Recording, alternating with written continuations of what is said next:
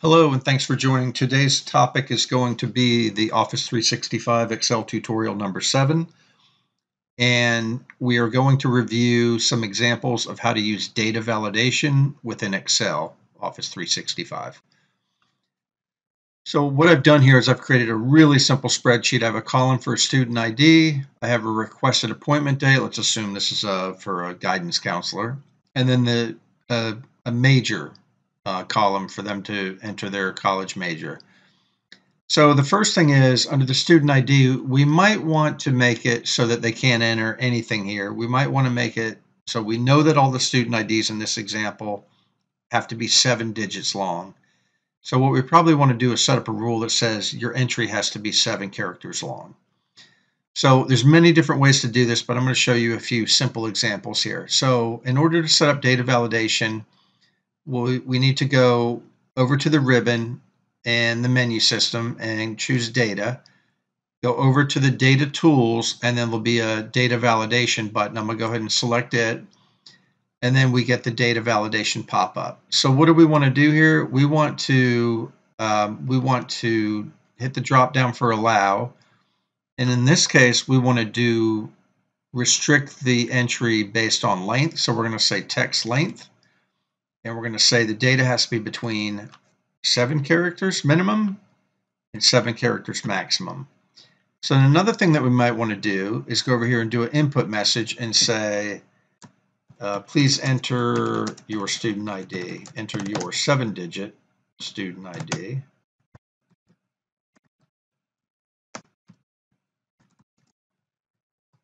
Okay, and we could enter a title there if we wanted to. I'm not going to right now. And if we can enter an error alert, and then the error, if they were to enter 9 digits as an example, we want an error message that says you have entered an invalid student ID. Please re-enter your ID. Okay, and I'm gonna say okay. And then what'll happen here is anytime you hover over that cell, it's gonna prompt you to enter your 7-digit student ID.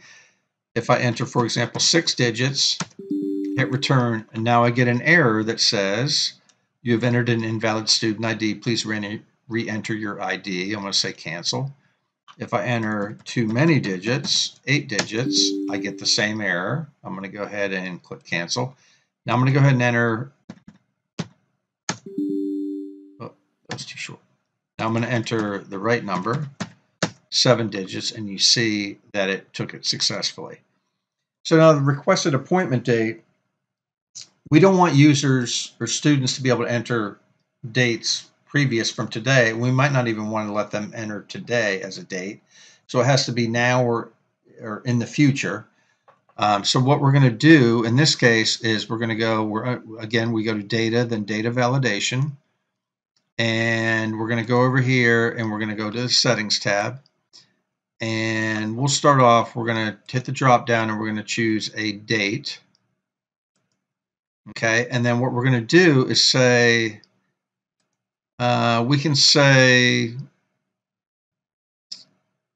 leave it, we can do between, we can leave it as between, but you see you have all these options. You do greater than or less than and so forth. We're going to leave it at between. And then if we want to allow them to enter today for a requested date, there is a built-in formula called today, and that's equals today in open parentheses. And the end date, we might say this would be, I don't know, let's say 12/20 of 2024. Okay, so now I'm going to go ahead and say okay. And now if I enter that, let me enter a date from the past. I'll do 01/01/2023, and you'll see I get an error. Okay, so I'm going to go, and that's a generic error, by the way. If I enter a future date of, let's say, 10/10 of 2023, it will accept it. Okay, if I can do that all the way up to the maximum date that we're going to allow. So next thing I'm going to do is, oh, let me do this. I'll go in here too, and I'll do the same thing under data validation. I'll go ahead and put an input message. Please enter a date. Enter a future date here, future date for your request. All right, and then what? Let me go back there one time, and I'll go error alert. You have entered an invalid date.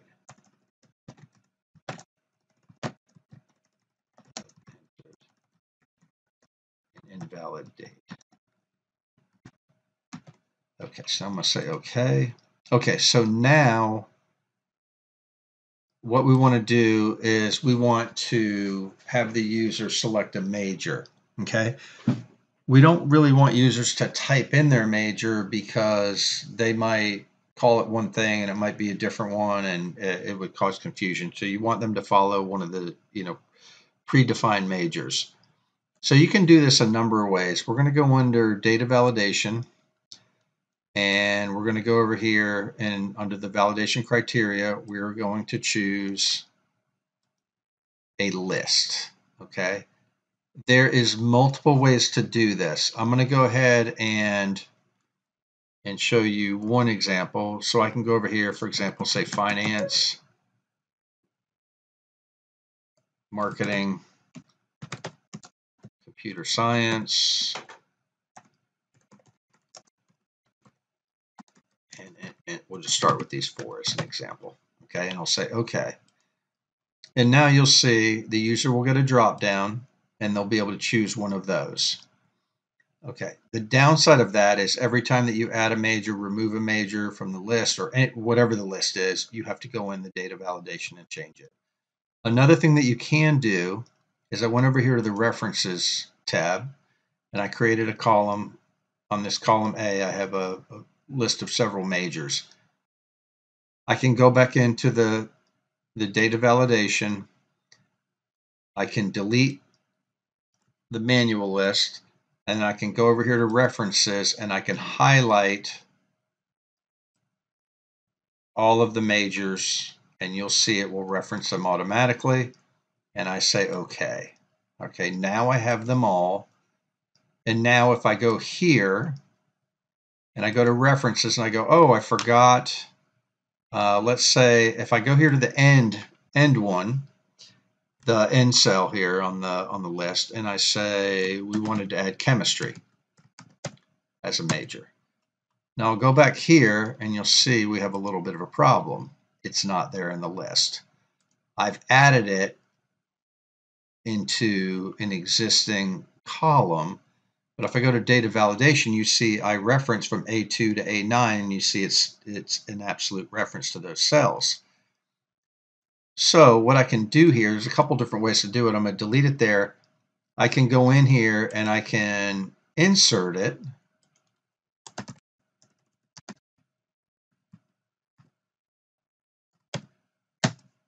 And now I can go back, and now you'll see it's in there, and it added it into the list because I inserted it in the middle of the range.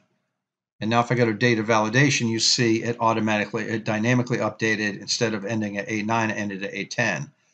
But another thing that you can do here to make things even simpler is you can go in and go into what's called a name manager here.